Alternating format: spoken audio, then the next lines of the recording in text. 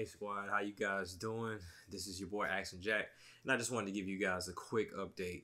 If you haven't noticed by now that there have been a lot of Let's Play gameplay going up on the channel as of late. We're going to always continue to do the news. We're going to always do unboxings and things of that nature when more content and more product come in. I'm still shooting and filming for the Lost One series for the next episode coming up.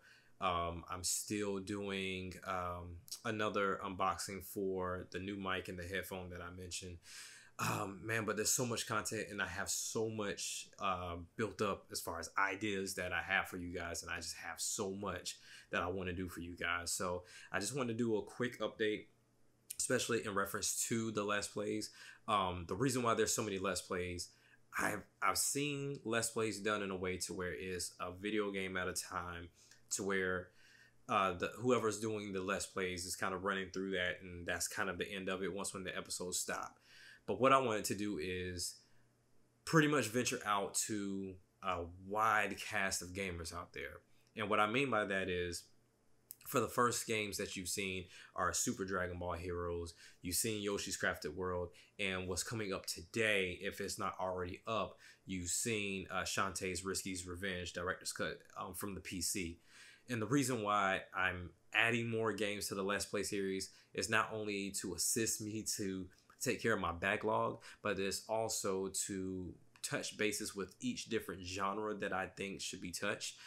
So there will be a fourth game added to this series. I'm thinking about being a sports game, seeing as Super Dragon Ball Heroes is going to be like your fighting / strategic game.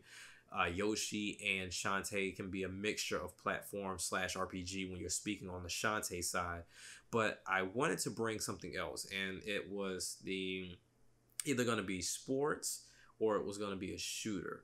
And as you know, and I've said before, I'm not a big fan of shooters unless it's Splatoon. But I just wanted to venture and see what possibly I can bring as the fourth game. And I didn't want it to be story based because Shantae and Dragon Ball are very story heavy.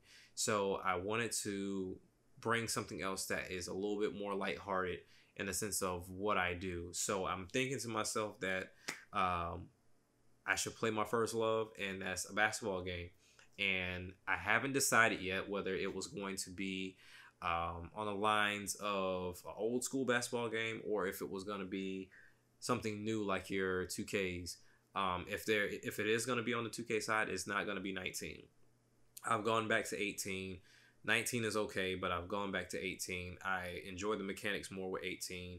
19's fine. There are no issues that necessarily need to be fixed right now, but that can't be fixed with 20. But 18 is kind of where my sweet spot is, and so I'm going to go back to 18. So if you see me playing NBA 2K, it is 2K18. It's not that I don't have 19. It's just because I prefer to go back to 18. But yeah, I just wanted to give you guys that quick update on the channel. I've been loving the subscribers coming in. I've been loving the comments, loving the views. And for those of you that are viewing and not subscribing, please do so.